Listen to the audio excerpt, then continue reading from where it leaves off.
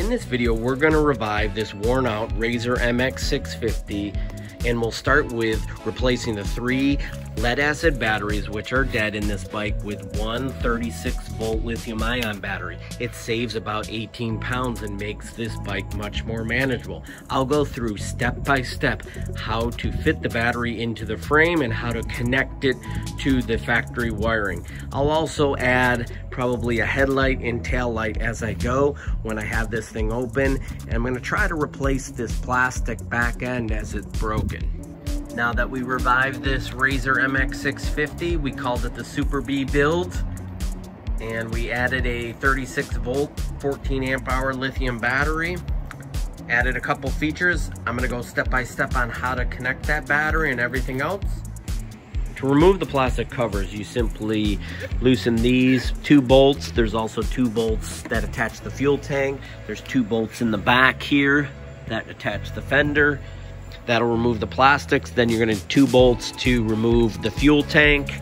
And then there's a few bolts that remove the plastic covers that protect the batteries. Once you get the plastic covers off, this is what it's going to look like on the inside. So what you're going to do is you're going to disconnect the cover. There's 3 different connectors.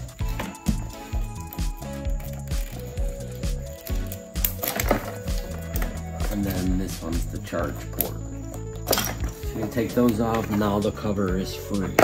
So the key is, right here is the main power supply. You want to retain this, that way you can use this clip.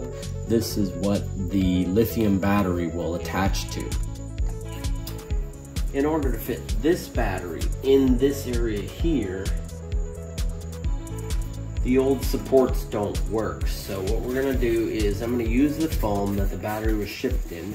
I'm gonna cut it down using a bread knife. I'm gonna set it right in there.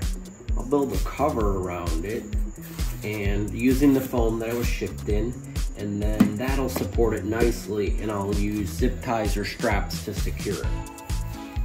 Now I've packaged the lithium ion battery into the MX650. Same thing with the MX500 and the SX500. What I did was I used the foam that the battery was shipped in, and I made this cradle to support it. I used the Velcro straps, which you can buy online, linked in the description below. I saw a guy online do this. It's nice and easy to remove them, and I was able to slide it underneath the battery tray.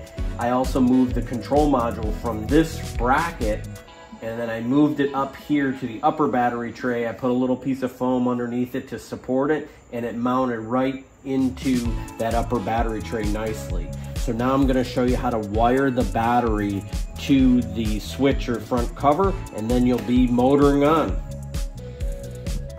This is the main part of connecting the battery. It's really only 2 wires. This is the wires that come out of the switch and go to the battery, the last battery and the first battery. Now, I clipped them off, stripped the wires. Now, I have this little toggle that came with the lithium battery, and what I'm gonna do is just simply connect red to red, black to black. I'm gonna use this heat gun with these solder and seal connectors. I like them. They're nice and weatherproof, and it makes it easy. You could use some other type of connectors and connect this directly on there, and then use the battery with like an XT60 connector. But I like to just use this. It's simple and easy. Okay, now I've done the solder and seal. It's really nice because it just melts it and it seals the wire. So I'm gonna let that cool for about 5-10 minutes. Then I can just simply connect it, put everything back together, and I'm ready to roll. It's really that simple. Just connect the red to the black. You really don't need this fuse. I put it there just in case, because typically most lithium ion batteries have a BMS which controls the amperage, but I'm using it there as a secondary safety feature to protect the control module. What I'm going to do here is install the charge port. Now it comes out of the battery right here, so I'm going to choose to drill a 1/2 inch hole in the plastic so this sticks out like it's factory. The other option, you could just route this out the side and then zip tie it up here and then charge it that way. I did tape off the charge port, the factory charge port through the controller, and I'll also do that on the cover because I don't want anyone to accidentally charge with the factory charger with this lithium battery, so it's a safety option. I drilled a 1/2-inch hole in the plastics, took off the weather cap, slid the charge port from the lithium battery through that hole, then put the weather cap back on, threaded the spanner nut on the back so it's nice and secure. This factory plug has been deactivated, so there'll be no potential to use the factory charger with the lithium battery. You have to use the lithium charger in that port.